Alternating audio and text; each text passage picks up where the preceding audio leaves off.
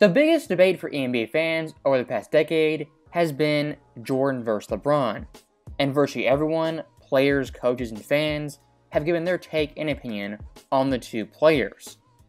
And one guy who's always in LeBron James' corner is indeed Kendrick Perkins. And today, once again, we're going to listen to Big Perk give his opinion on Jordan versus LeBron and debunk all of his points. When it comes down to the GOAT conversation, and no disrespect to MJ, because I got J's on my feet right now, but come on now, this conversation is dead. It's LeBron James, and we already know. I'm not even about to get into the history, and when we get to talking about pressure, and no other athlete in history of sports has had the pressure of LeBron James and lived up to it, we're not going to even dive into that. See, what happened, Christine, is this. I've been working on my vocabulary this year, you know what I'm saying? I'm trying to enhance, you know what I'm saying, working on my craft a little bit. And I came up with a word, synonymous. You know what that means? Okay. Meaning one and the same. That's what the NBA and LeBron James is. One and the same. LeBron James is the NBA, and the NBA is LeBron James. And it's point blank, period. There's no other way around it. So, stopping Perkins right there already, he is stumbling out of the starting gate, as his first mistake was admitting live on TV he is wearing Air Jordan shoes, then proceeding to say LeBron James is the face of the NBA and synonymous with the league. Now, don't get me wrong, LeBron James, he's done wonders for the NBA and has had a huge impact in growing the game. But in terms of marketability, popularity, and the growth of basketball, Michael Jordan was leaps and bounds better, as back in the 90s, he was the first global NBA superstar who was marketed worldwide, whether it be with Gatorade, Old Spice, Hanes, Space Jam the movie, The Good One, or even Nike. And looking at the Jordan era in the 90s, the NBA at that point was the peak of its popularity, and everyone wanted to be like Mike.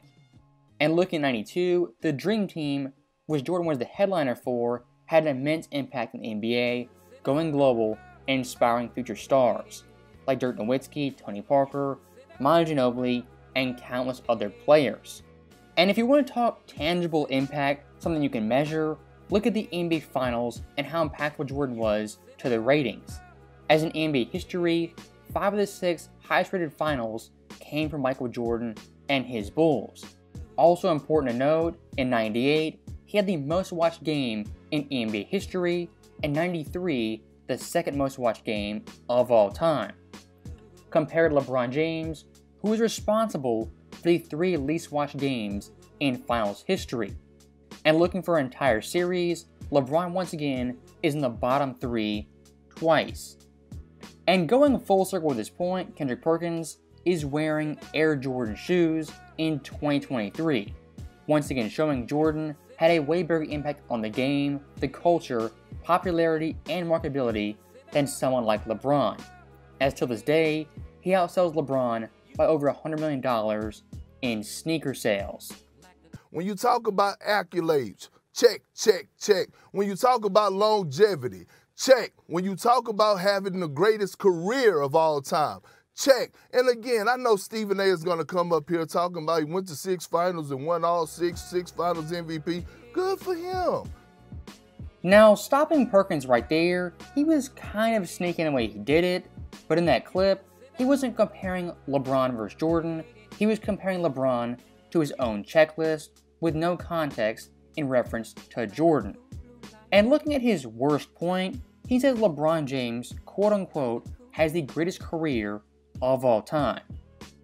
Objectively speaking, this is 100% not true.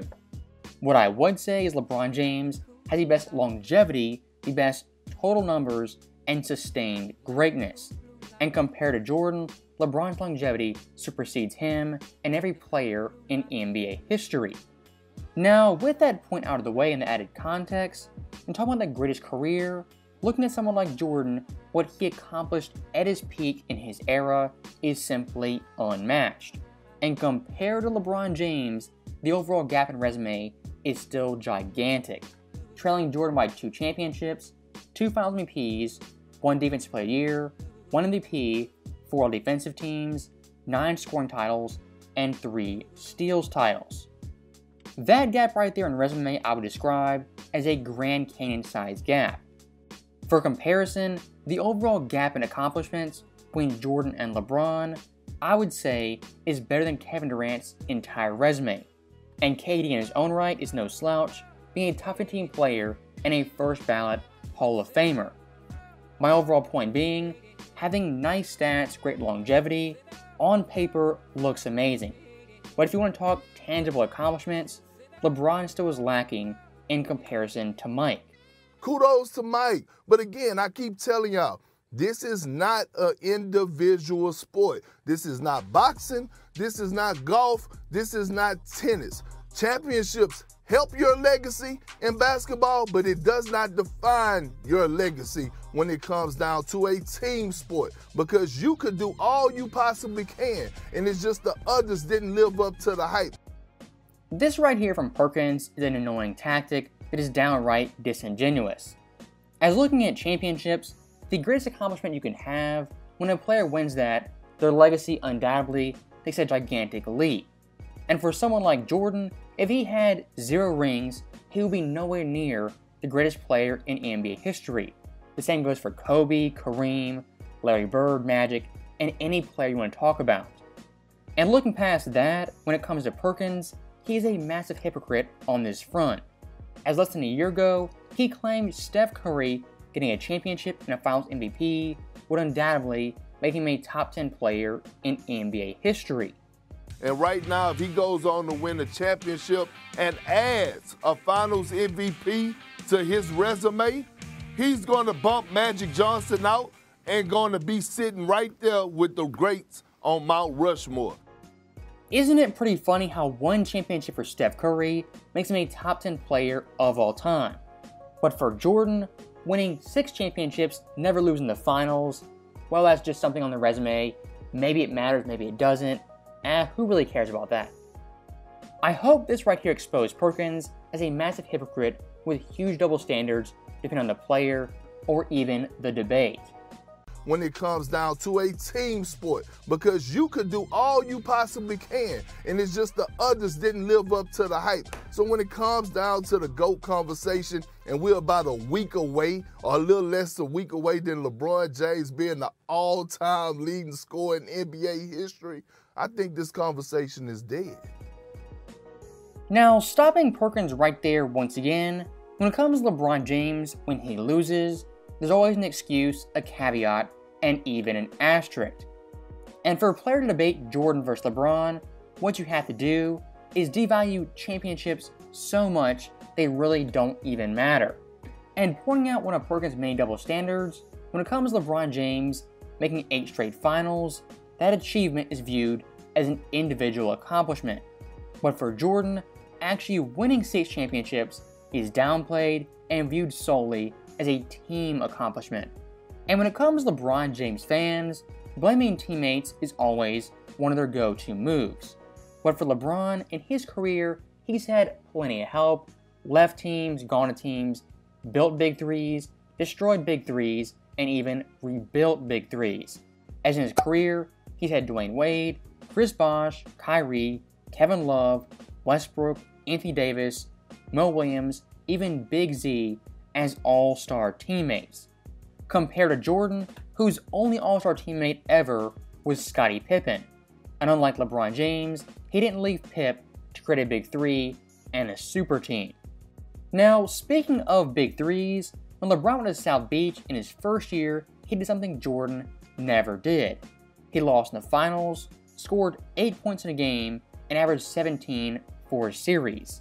When you see Kendrick Perkins say teammates LeBron James, quote-unquote, didn't do enough, sometimes that is true. But in this series, LeBron James was the sole reason the Heat lost versus the Mavericks. For Jordan, in any playoff series, the finals or not, you can never point to him as the reason his team lost. And going one step further, some of LeBron's big-time chokes, in 08 versus Boston, the first 6 games of that series, he was absolutely terrible, averaging 24 points, 6 turnovers on 33-21, and 76 splits. In 2010, once again versus Boston, after being up 2-1, LeBron's Cavs lost 3 straight games. In those games, he averaged 21 points, 6 turnovers on 34-15, and 74 splits. Looking at 08, 2010, 2011, in those series LeBron James was absolutely awful, and his teammates were not the reason they lost those series.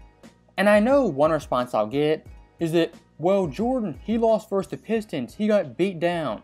Well, that is true. Jordan, 3 straight years, lost to Detroit. But in all those series, Jordan was never as bad as LeBron James in those 3 series. As collectively versus the Pistons, he averaged 30 points on 48% shooting. Even looking at 95, one of Jordan's bigger chokes, for the entire series, he was pretty damn good, averaging 31 points on 48% shooting. My overall point being, Jordan in his career individually never had as bad a series as LeBron James in 2011, 2010, 08, or even 07.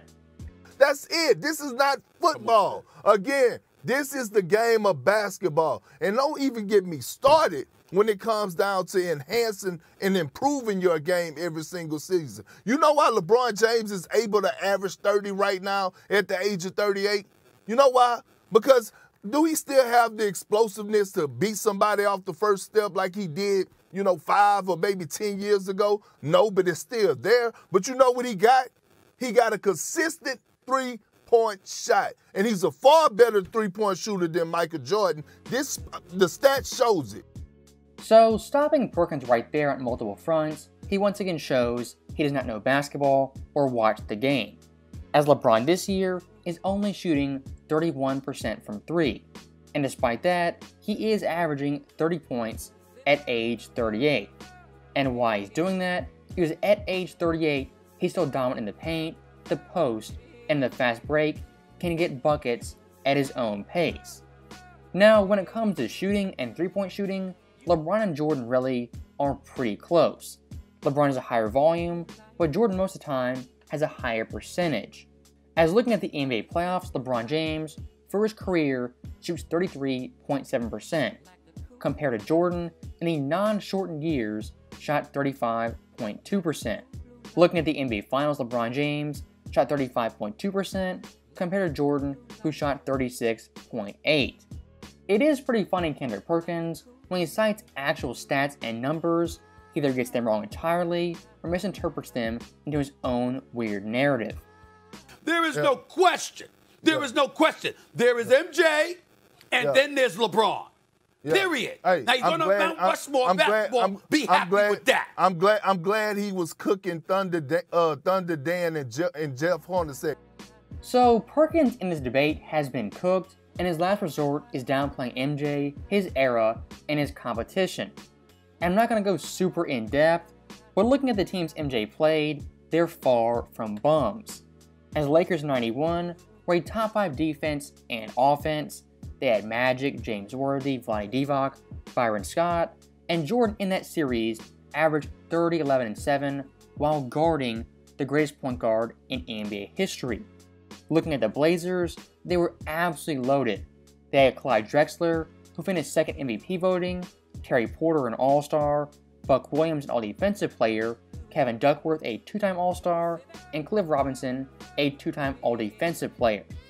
And compared to the entire NBA, they were 4th in scoring and 3rd in defensive rating. Looking at the Sonics, they were an absolute force on both ends of the court, winning 64 games and being 2nd in defensive rating as well as scoring.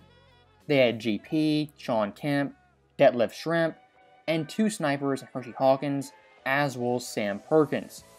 And of course, in addition to those teams, MJ played the Suns, who won 60-plus games, and the Jazz, who were a perennial 60-win team. The overall argument that Jordan didn't play tough finals competition has been debunked numerous times by myself and others. The larger point of this video is pretty simple. When it comes to someone like Kendrick Perkins, his arguments are paper thin, they're flimsy, and don't hold up under scrutiny. And like I showed you guys numerous times, he has tons of double standards comparing Jordan as well as LeBron James. So that right there is the end of the video. and Perkins once again is the buffoon of the NBA universe. As always, thank you guys for watching, hope you enjoyed it. I'll see you next time.